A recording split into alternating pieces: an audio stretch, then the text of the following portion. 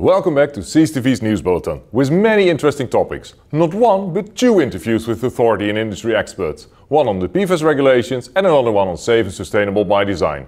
Furthermore, a statement related to sustainable products. And to start with, some takeaways from TSCA-Tuesday. We had two excellent sessions this morning on implementation of TSCA, headlined by Mihova from EPA, Madison Lee from EPA, and Dave Turk from EPA. We covered issues ranging from new chemical notification issues under Section 5 to Section 6 implementation and the promulgation of final rules for a number of chemicals. And Dave Turk talked in some detail about the new Section 8A7 PFAS reporting rule, although we couldn't provide details because we're between the proposed and final rule stage. There's much talk about the challenges faced by the agency due to the lack of resources and funding issues. But certainly Madison Lee was very confident that with some recent hires and some time, the agency would be able to work down some of the backlog that exists in the Section 5 PMN process. After Tom's recap on TSCA-Tuesday, let's go to Pierre. Hi man, where are you? I'm at San Francisco's City Hall, completed in 1915 and replacing the previous City Hall which opened in 1899. Of course, the original one was destroyed in the 1906 earthquake. Earthquakes were the topic of yesterday's fortune cookie, correct? Absolutely. Tell us more about earthquakes and San Francisco. I'd love to, but first, let me show you a bit more about San Francisco's City Hall, a historic and iconic building which was built in the Beaux Arts fashion, the school in Paris. And for those of you who have been to Paris, you'll also notice a striking similarity with the Invalides building, the Saint-Louis des Invalides. Both feature a grand dome with gold on top. San Francisco City Hall has a grand dome which actually rises 9 feet higher than the US Capitol in Washington, D.C. To be prepared for earthquakes, San Francisco City Hall has undergone a number of seismic retrofit measures to help ensure its safety during earthquakes. Some of these measures include the installation of steel braces and supports in the building's basement, the addition of steel beams to reinforce the building's roof, and the installation of a tuned mass damper to help counteract the effect of seismic activity. These measures help to ensure that City Hall remains a safe and iconic building for future generations to enjoy. But back to the 1906 earthquake. It was one of the most destructive earthquakes in history. The earthquake struck San Francisco on the morning of April 18, 1906, and caused widespread damage and destruction. More than 3,000 were killed, and more or less 55% of the population became homeless, and more than 28,000 buildings were destroyed. So roughly 90% of the city was destroyed. And that could have been much more. The hero in this story is a fire hydrant at the corner of Mission Dolores Park. The 1906 earthquake destroyed much of the city's water lines, and in the resulting fire, hydrant after hydrant was tested, but not a drop of water would be found. At the last moment though, someone discovered a working hydrant, this one at the corner of Mission Dolores Park. And indeed, for a number of days, it served as the primary source of water for San Francisco firefighters. Nowadays, it's spray-painted gold in recognition of its role in saving the city, the determination of San Franciscans, and also basically marks how far the fire spread. What a tragedy. So San Francisco, as we know it today, is more or less a young, vibrant, one-century-old city? Is it? Are we at risk for another major earthquake, or...? There's always a risk of living here in a seismically active region of the San Andreas Fault, the tectonic boundary between the Pacific Plate and the North American Plate. Bigger earthquakes are expected to occur every 200 years, but in the meantime, smaller ones can also take place. In 1989, for example, the San Francisco Loma Prieta earthquake destroyed a portion of the Oakland Bay Bridge near the financial district. Mind you, a district very vulnerable to earthquakes because it's built literally on top of landfill and old ships. Old ships that were, in gold rush times, abandoned, oftentimes by crew members who would instead buy a shovel, leave for the hills, and leave San Francisco in a rush of gold. For a chance, here's a fortune cookie. Let's meet there and I'll tell you the story about Shanghai Kelly, who found a very creative solution to get new crew for these ships. Curious. Lead by example and others will follow. Whispers in the alleyway lead to the door of secrecy. One can enter, but only if you know the key. Okay, I will follow you, but it might take a while. Therefore, please watch the impression of two interviews. First, the interview I had with Richard Luit and Meglena Mihova on PFAS restriction, another kind of earthquake that rocked the world. If we look at the next steps and deadlines for the authorities, can you clarify that? The original submission was planned for summer last year, and it was extended for half a year because the dossier was so complex and we needed much more time to evaluate the information we got from all the consultations. So it took us half a year longer to submit the dossier in the end in January. And now what will happen next is that the scientific committees at ECHA will look at the proposal. It was submitted to them and they have to decide first on conformity. Last week we presented the dossier in ECHA at the Socioeconomic Analysis Committee, and the next step this week will be that it's presented in the Risk Assessment Committee as well. After that we expect to be in conformity, and then the so-called public consultation on the Annex 15 dossier will start. That runs for 6 months until September this year. I think that is very important. It's reaching out again to get more information on the uses, more information on the volumes, on alternatives.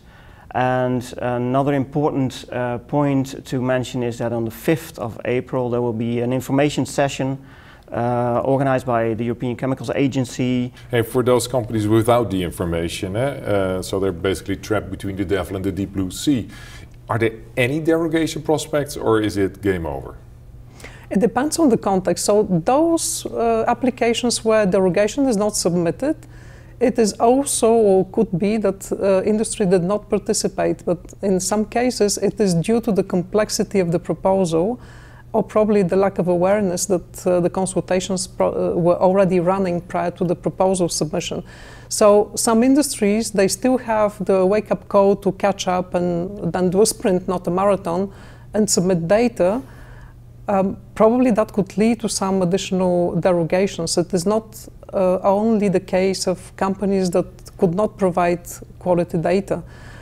Also, in some cases, alternatives have been shown to exist. Now, probably alternatives could be a viable option for certain applications, not for all. So we may also expect during that process that those industries who cannot actually apply the suggested alternative to their own application could come with data and analysis of alternatives from their point of view and explain that viable alternatives do not yet exist. So options are still out there, depending on the case. I'm at the bar room to meet with Pierre in the so-called speakeasy that illegally operated in the 1920s, in the era of prohibition, when the sale and consumption of alcoholic beverages was outlawed. A speakeasy was a great invention a century ago when you needed a drink. But in our era we have bigger challenges. Please watch the impression of the interview I had with Josef Wünsch and Jürgen Tiedje on safe and sustainable by design. What are, for the two of you, the ambitions and expectations for the SSBD? For me, first it should be an international reference point where Europe stands. Citizens in Europe are very interested and even very concerned about safety and environment. We should never underestimate this. Maybe citizens in other economies of the world think differently. That's the first point. On the other hand, I would say it's important that we have a common understanding what we mean by this. I don't want to end up with the Tower of Babel. So we have so many languages and no one knows actually what we're talking about, because citizens will expect this. From my perspective, we have to really, when it comes down to safety, that should be somehow related to REACH. It should be put into REACH, maybe just separated. And then the sustainability part should give the guiding principle how to develop alternatives. Whatever is out there to be changed, and we will see that in a few months, we need guiding rails, what is in and what is out. What is considered as sustainable. Again, I would not put too much emphasis on the early phase, a staggered approach, step by step, accumulating data. Let's make it pragmatic, let's make it an innovation tool, let's make it a business case for Europe. Please watch a complete interview on our YouTube channel. Pierre, tell us everything about Shanghai Kelly. My pleasure. So early San Francisco had quite a poor fresh water supply, and so alcohol became a welcome substitute, and naturally saloons became the early social centers of town. But these saloons also became the site of something a bit more mysterious, something called Shanghaiing. You see, we mentioned earlier that sailors would arrive in San Francisco and often go for the hills, abandon their crew, and try to strike it rich in the mines. And so these captains with understaffed ships, they now had to find more, well, creative ways of finding new crew. And they turned to the bar owners of San Francisco, asking them, can you find me new employees for my ship? I'm not going to ask any difficult questions. Shanghaiing becomes the practice of kidnapping your own clientele within your bar. The most notorious of these bar owners, his name was Shanghai Kelly, a fiery Irishman. He was known for leading newly arrived sailors into his bar with the promise of a free drink, which turned out to be laced with opium or laudanum. It's said that his saloon had a trapdoor, and when an unsuspecting sailor had too much to drink, Shanghai's henchmen would pull the trapdoor lever for him to fall down 2 flights of stairs, be robbed, tied up, and then thrown onto a ship for him to never see the coastline of California again. After a while, a lot of these patrons, well, they would be more wary of accepting free drinks, and they'd want to choose their own seating, naturally. And so Shanghai Kelly changed tactics, offering his victims a laced cigar before knocking them out and dragging them onto his ship. And sometimes it wasn't even that complicated. His most famous exploit, kidnapping 100 people in one night by throwing a party on a boat and offering free whiskey to the first 100 arrivals. Within a few minutes, no one was able to resist being knocked unconscious. Cheers. Wow. Yeah. Cheers. Talking about a party, tonight is our social event. Let's have a beer there together. And maybe you can tell us many more San Francisco stories.